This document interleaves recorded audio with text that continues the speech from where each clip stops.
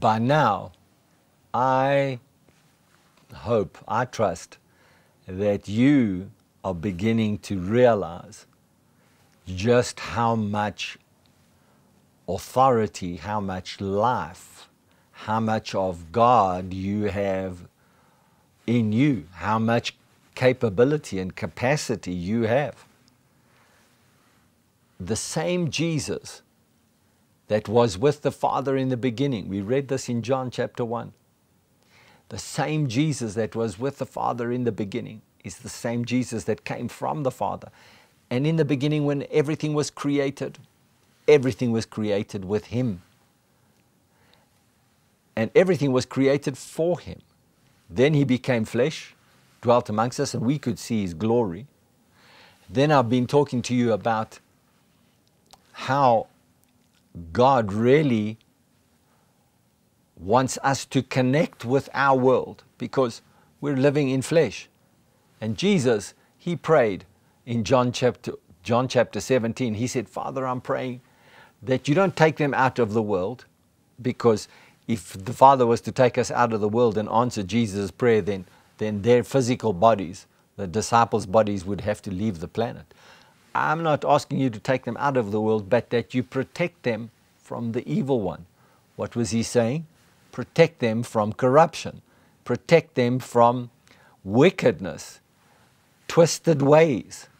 Protect them from the disconnected life that says, I have a self-existent life, rather than I'm living with the expression, the full living expression of life itself.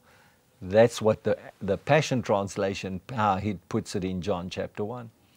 And so part of what we've been talking about is, how do I connect with this living expression of life that is the continuous perfect state of being that is in me? How do I live this in the world that is a corrupted world? Well, I've been sharing with you that wisdom will cry out, understanding will lift up her voice. I will speak of excellent things. Opening my lips will come right things. My mouth will speak truth. The rest of verse 7 in Proverbs chapter 8 says, wickedness is an abomination to my lips. In other words, I'm not going to speak corruption. I'm not going to speak things that are disconnected from the continuous perfect state of being. I'm not going to speak twisted ways, wicked ways, alternative ways.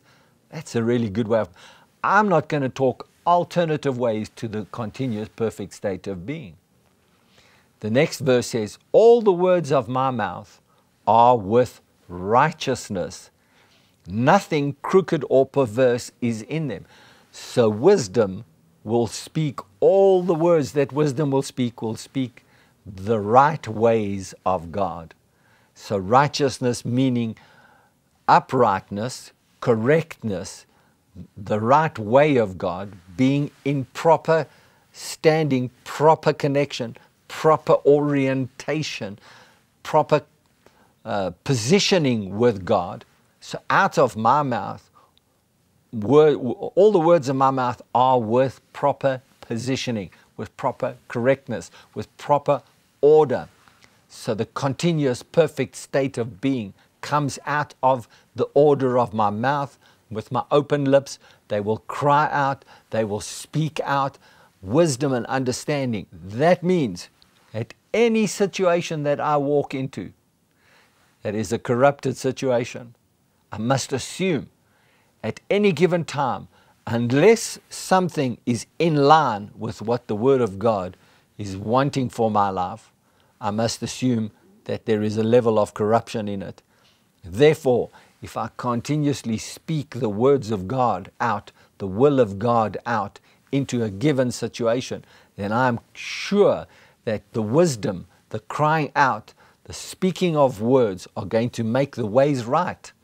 So if I'm in a business deal and I know that God has blessed the work of my hands, and I know that God has put me into a situation where prosperity and blessing and increase are the order of my life, and suddenly I see that the deal is not going my way, or it might be going somewhere else, or it might be doing something that is not to my benefit. I need to cry out. I need to speak out words. I need to let the right ways of God, first of all, connect my spirit, and then connect me to the order of God. Once those things are in a sync with God, it will change the dynamics of that situation. I've watched it at work in my own life without having the fullness of this revelation. I've watched it at work in my life, where in business, I would see deals literally almost escaping my hands.